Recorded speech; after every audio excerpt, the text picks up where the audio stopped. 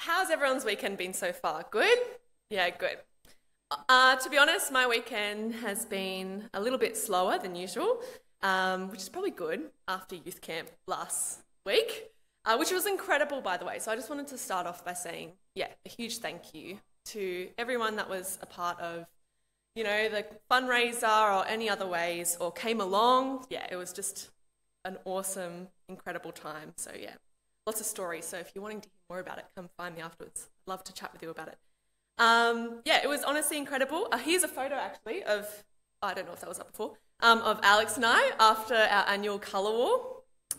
Yeah, it was great. It's a lot of fun. Yeah, so my husband Alex, if you haven't met him, he's come to morning service a bit, but he's, very involved at night service.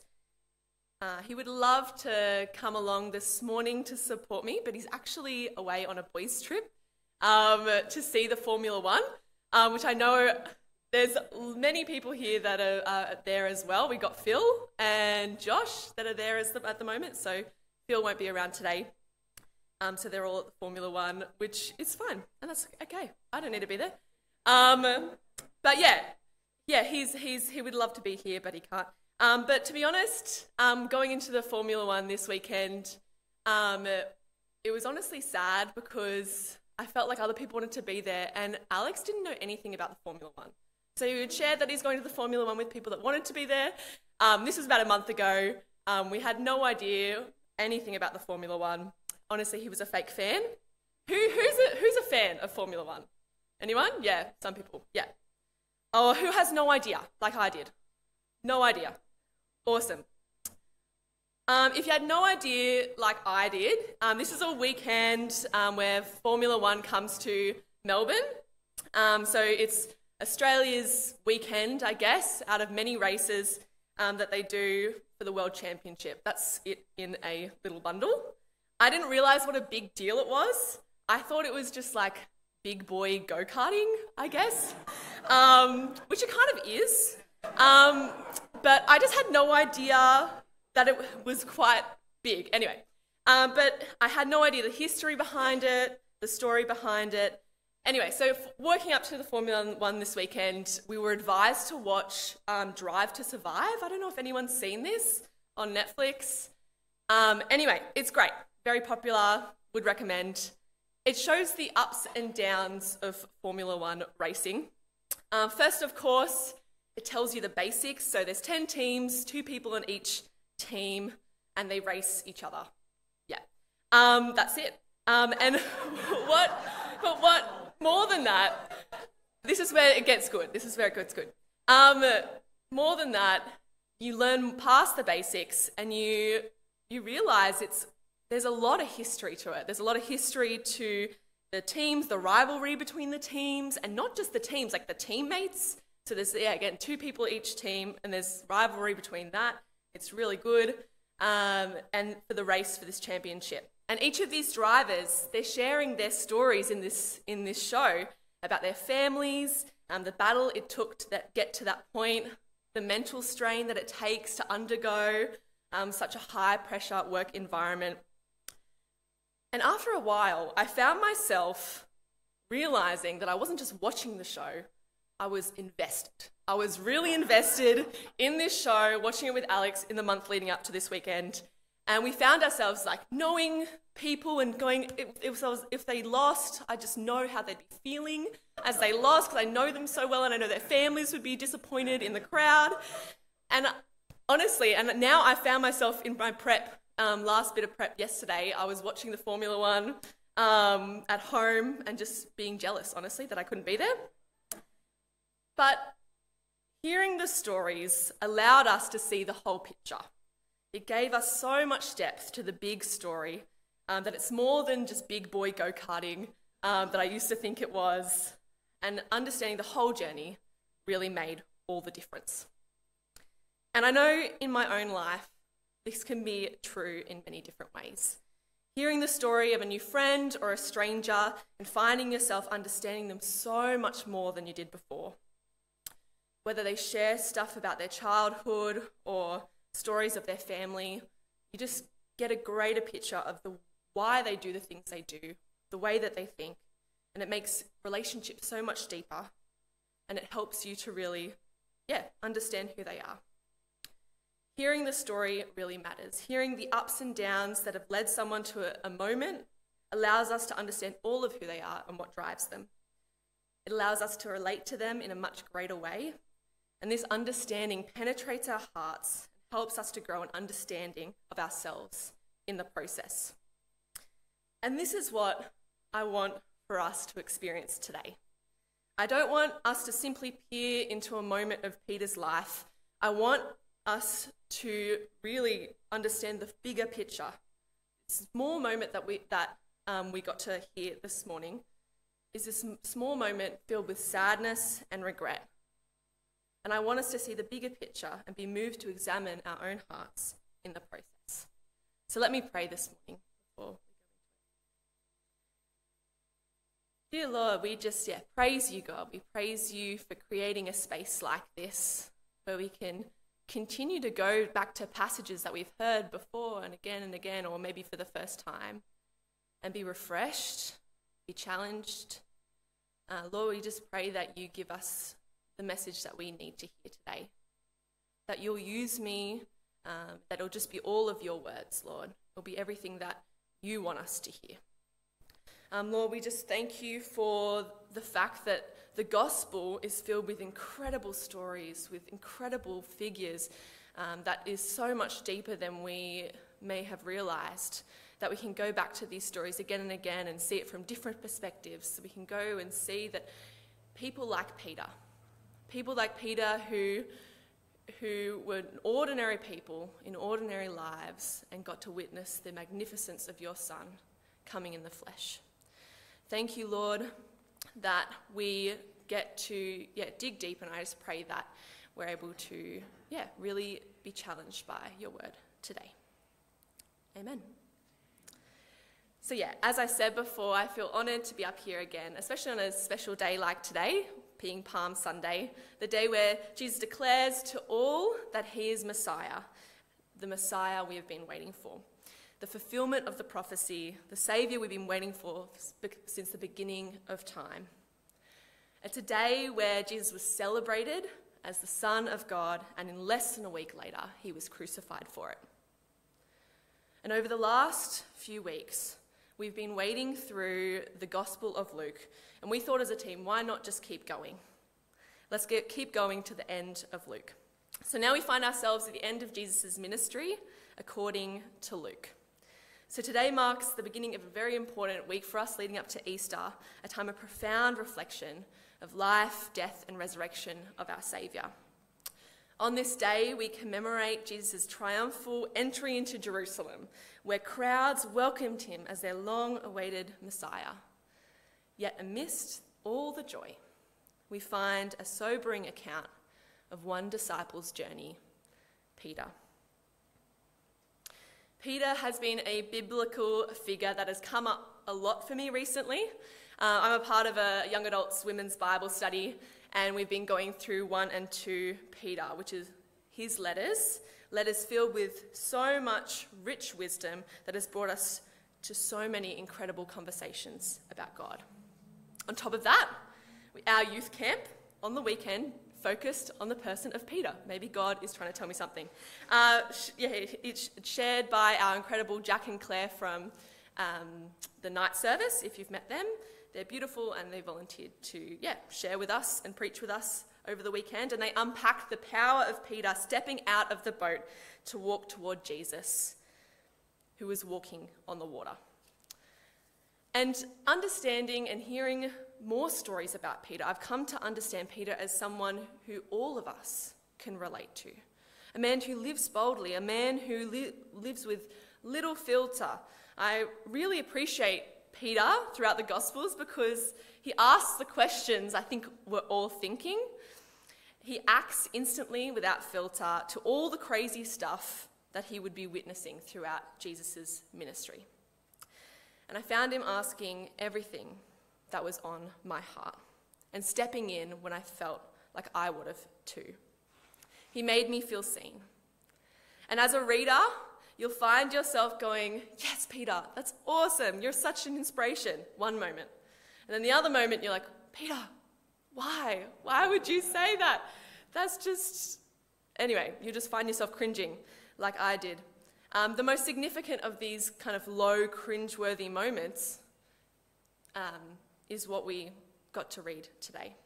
So in these final moments of Jesus' life, Peter, the loyal and bold disciple, the rock of the church, is nowhere to be seen. In the final moments of it all, Peter was crushed by the fear of the world, denying Jesus 3 times. It's the exact thing Peter vowed to never do, and he prided himself on that. The Gospels truly share the ups and downs of his story. And for many of us, reading these ups and downs, we see the ups and the amazing moments, and we probably feel like we are similar to that.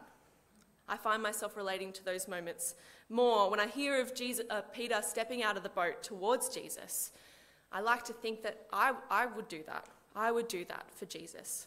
But with the messier moments of Peter, I find myself questioning what on earth he was thinking and go, I would never, ever do something like that. But I think if we all reflect on our own journey, his roller coaster of a life feels very similar to our own. And it is the gift that the gospel gives us to be able to transport us into the story. And by taking a moment to step back and understand the full story of Peter, we can appreciate the whole story to a much fuller extent. And we can learn and gain more from his experience, allowing us the opportunity to reflect on our own hearts and lives, something we should all be striving for going into this week.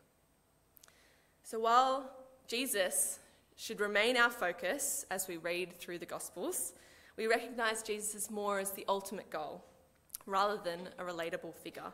It is really people like Peter, a person who in his brokenness strives to surrender himself to God, messing up countless times and in huge ways. This is a person for us as believers today we should look at and understand his journey with Jesus, helping us to understand our own along the way. My hope is that by the end of this morning, for those that are not too familiar with Peter, you'll fall in love with this journey just like I have. And for those that are familiar, you'll be reminded of the very real and relatable journey Peter went on with God and how God breathes beauty and strength out of our weakness. So, for a little bit of backstory, Peter has gone by 3 names throughout the Bible, the Gospels: Simon, Cephas, and Peter. First name Simon, and later renamed as Cephas, which is translated to Peter, which means rock. Very cool name. Jesus names him Peter, meaning the rock, declaring that he will be the rock in which Jesus will build his church. A huge responsibility. I'd imagine Peter would be feeling overwhelmed. He'd feel an enormous pressure to reflect and trust God in this process. Probably be feeling a lot of imposter syndrome.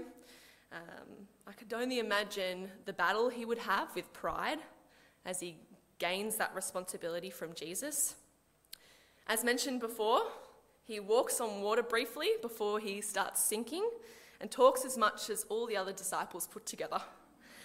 He serves as the primary source of Mark's Gospel, and he writes remarkable epistles, 1 and 2 Peter. He is told by Jesus that he will be persecuted and ultimately put to death for his beliefs. And he finishes his life crucified upside down in Rome under the Emperor Nero at around 64 AD. Peter's journey with Jesus began by the shores of the Sea of Galilee. He was a fisherman mending his nets when Jesus called him, "Come, follow me, and I will send you to be fit to fish for people." In that moment, Peter left everything behind, his livelihood, his family, his comfort, to follow Jesus. You could only imagine the battle he would have had in his mind, this overwhelming feeling of love, being seen, being held by Jesus, only to give up everything in his life. That would have been an incredible decision that he made. As one of Jesus' closest disciples, Peter witnessed countless miracles, heard profound teachings, and experienced the intimate fellowship of their shared ministry. He walked on water, the first of the disciples to confess Jesus as the Messiah, and was present at pivotal moments in Jesus' ministry, including the Transfiguration and the Last Supper. He asked the questions many of us would think of but never say directly.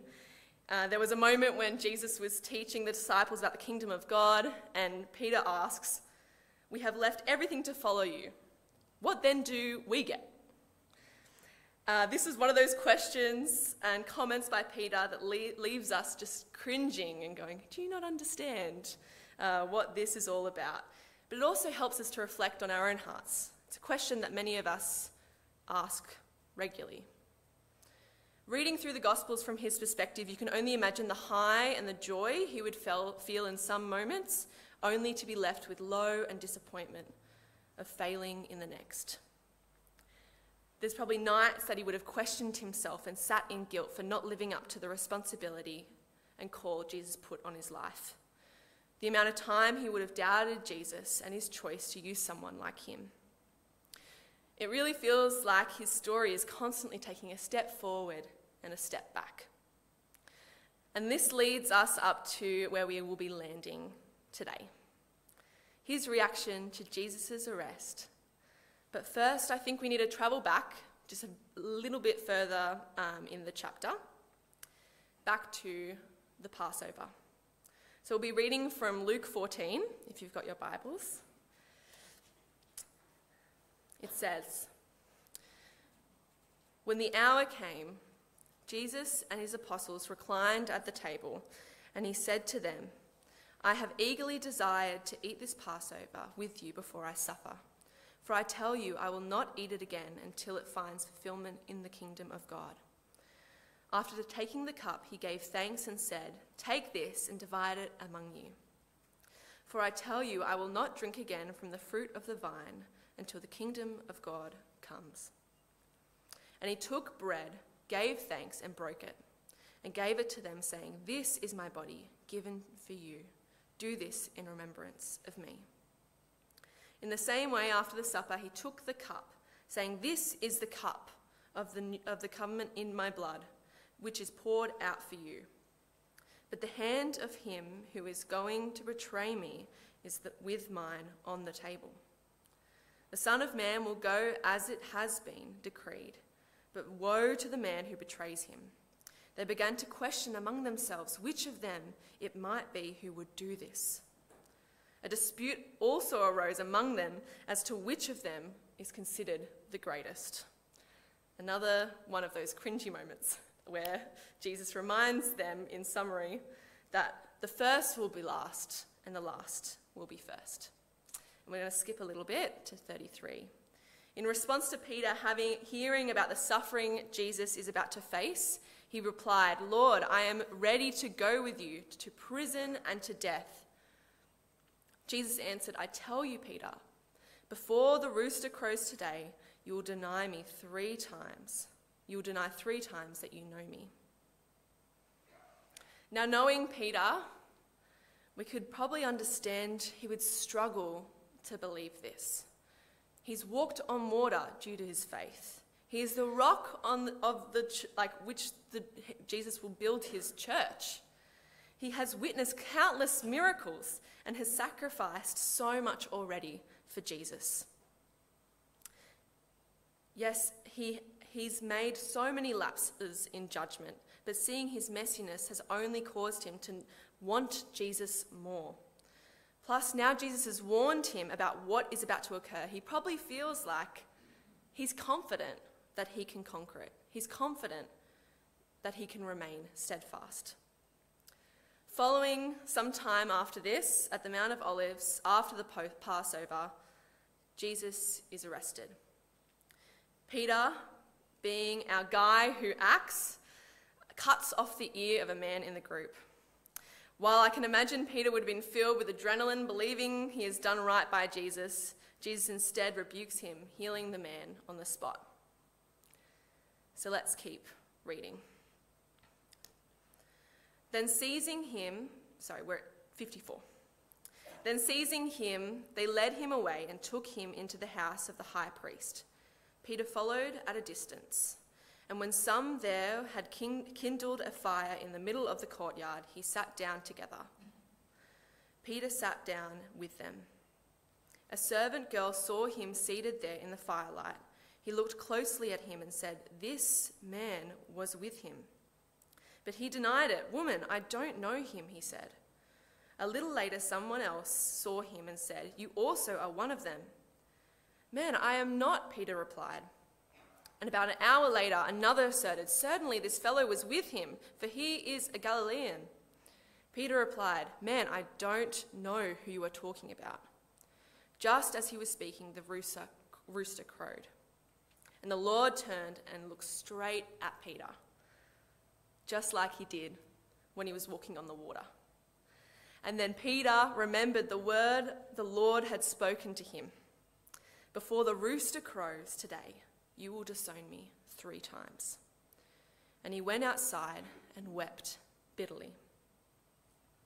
And so on the night of Jesus' arrest, as fear gripped Peter's heart and the weight of the impending crisis bore down upon him, he succumbed to the pressure and denied knowing Jesus, not once, but 3 times.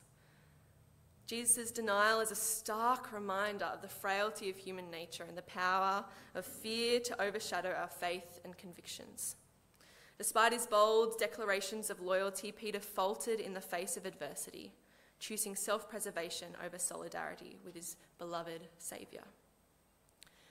And after reading his whole story, I really felt it when he wept bitterly.